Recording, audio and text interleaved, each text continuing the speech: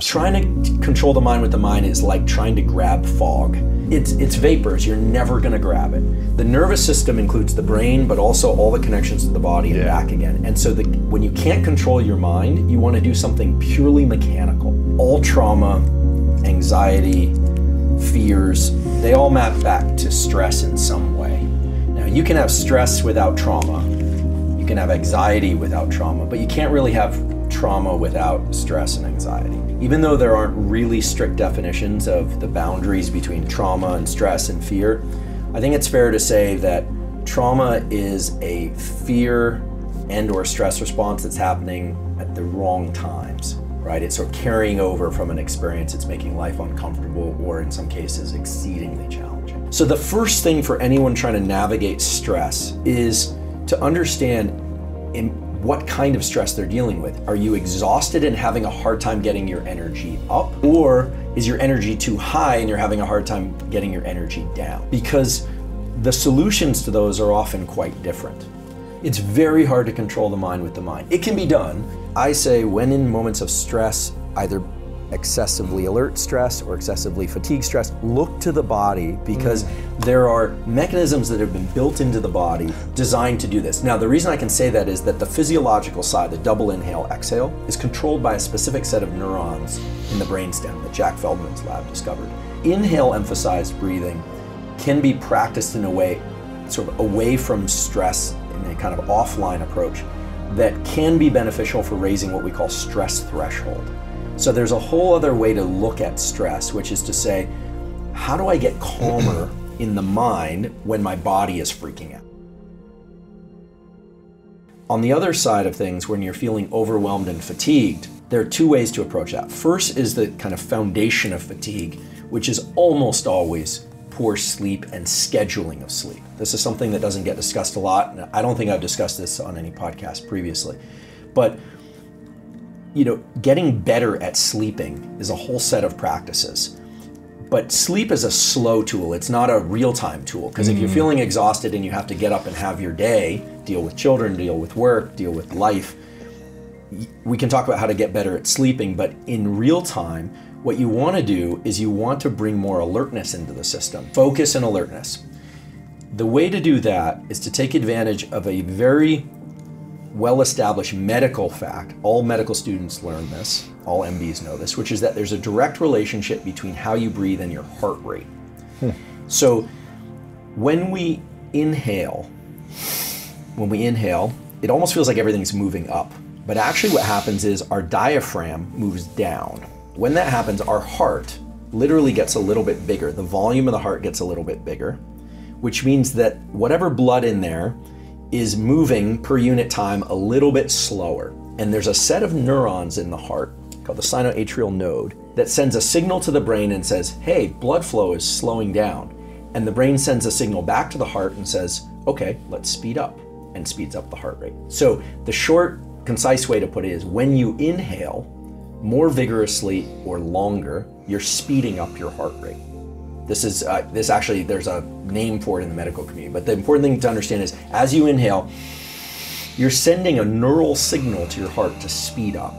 And when you exhale, the diaphragm moves up, the heart gets a little bit smaller, literally because there's less space there.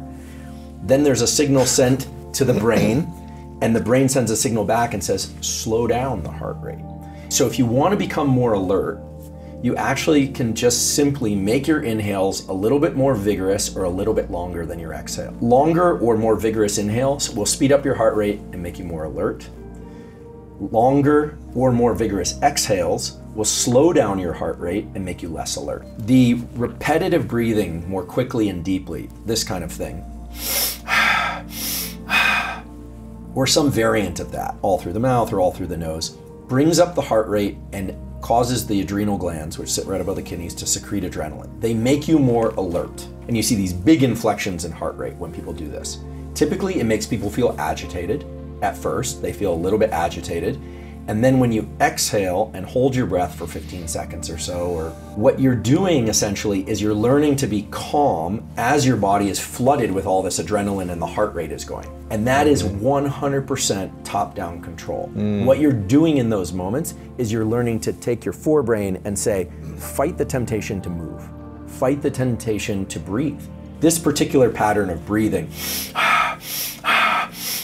25 or 30 times followed by an exhale and a hold, and then a big inhale and a hold, sometimes doing more inhaling and exhaling type repetitive breathing.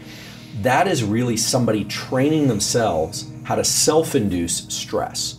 And we know from some good literature and some emerging science that's still ongoing that it is possible to get comfortable in these agitated states so that your mind is okay, feels okay when the body is feeling like it wants to tremble or move, that you can learn to suppress that activity. The ice bath is another good example of this. Some people go straight to the ice bath because cold water will almost always induce a low level of stress in people. You have to kind of fight it. Even if you learn to love it, you still have to every time jumping in there, okay, I got to control the mind essentially to calm. Right. Exactly. So the body is saying, this is really cold. This is really cold. Get out now. And you're pushing back on that, and it's top-down control. It's pure top-down control. And you could do this any number of ways. There's actually something called the hour of pain. The hour of pain was actually described to me by a friend of mine, former military special operations guy, who said that they place you, this wasn't through military, but this is a kind of outside the military extracurricular extracurricular activities of placing you into one position on the floor, and you have to stay there for an hour, which can be excruciating. There's so much limbic friction where you want to move so badly because the stabilizing muscles of the body and the feedback in our musculoskeletal system says, move, move, move. I just want to move the tiniest bit. And so all that practice is just a different version of the ice bath. Yes. You're learning top-down control. So, you know, we started off with a question about trauma. Yes. And we'll get there. But I think it's very important, just to kind of summarize, that people understand, to just ask themselves the question, am I feeling too much agitation, or am I feeling too much exhaustion? If it's too much agitation, emphasize exhales and do the physiological sigh. Yoga Nidra is also a wonderful practice that is kind of the mirror image of superoxygenation breathing. It involves long exhale breathing, lying down on your back, completely relaxing your body and learning to completely turn off thinking, which sounds hard, but you can learn how to do it very quickly if you do that practice for about 10 minutes a day. Yeah.